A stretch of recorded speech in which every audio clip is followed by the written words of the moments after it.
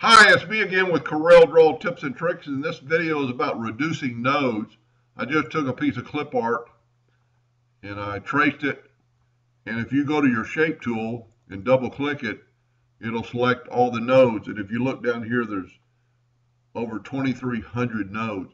Well, I've always used the slider bar to do this, but you could go right here, it'll automatically smooth it out to down to 433 nodes. That would be workable, especially for a plasma cutter. But even to go further, double click, it'll select them all. You could use, let's zoom in here a little bit more, and double click all our nodes and go to our slider bar. And when you slide this, I don't know if you can see that on your monitor, but you can see a blue line over your red line. And that's what it's going to look like when you let go.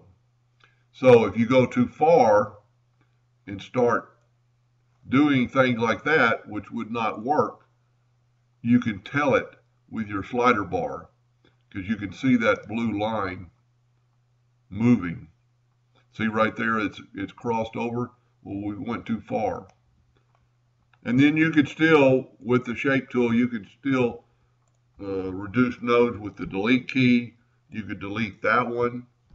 And if you're fortunate enough to have X8 and above, I think my circle is way too big. Let's go to 1 inch. You can still smooth them out by using the smoothing tool, which is a really cool tool.